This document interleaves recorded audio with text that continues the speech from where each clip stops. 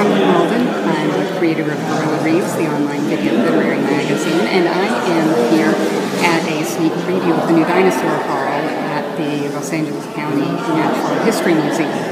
And I wanted to read a little piece of literature that is very appropriate to this particular location. And I thought, who better to talk about dinosaurs in literature but James Michener.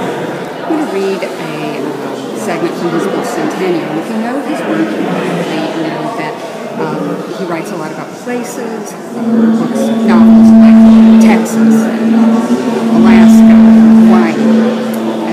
This book traces the history of the plains of northeast Colorado from prehistory to the 1970s. And as with many of his books, this traces that history all the way back to the primordial period. So I'm going to read a segment from Chapter 3, and that's called The Inhabitants. Night was closing in.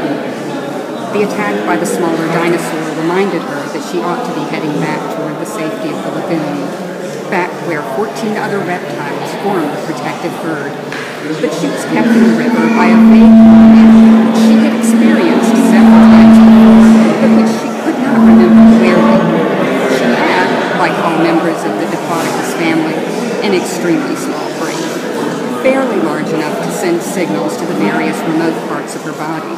For example, to activate her tail became a major tactical problem, for any signal originating in her distant head required some time to reach the effective muscles of the tail.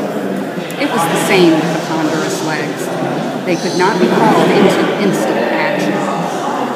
Her brain was too small and too undifferentiated to permit reasoning or memory. Habit ingrained warned her of danger, and only the instinctive use of her tail protected her from the kind of assault she had just experienced. As for explaining in specific terms the gnawing agitation she now felt, and which had been the major reason for her leaving the safety of the herd, her small brain could give her no help. She therefore walked with splashing grace toward a spot some distance upstream. How beautiful she was as she moved through the growing darkness. All parts of her great body seemed to relate to one central impulse: gently twisting neck, stalwart central structure, slow-moving mighty legs, and delicate tail extending almost endlessly behind and balancing the whole. It would require far more than 100 million years of experiment before her equal would be seen again. She was moving toward a white chalk cliff which she had known before. It stood some distance in from the lagoon, 60 feet higher than the river at its feet. Here, back eddies had formed a swamp, and as she approached this protected area, Diplodocus became aware of a sense of security. She hunched her shoulders again and adjusted her hips.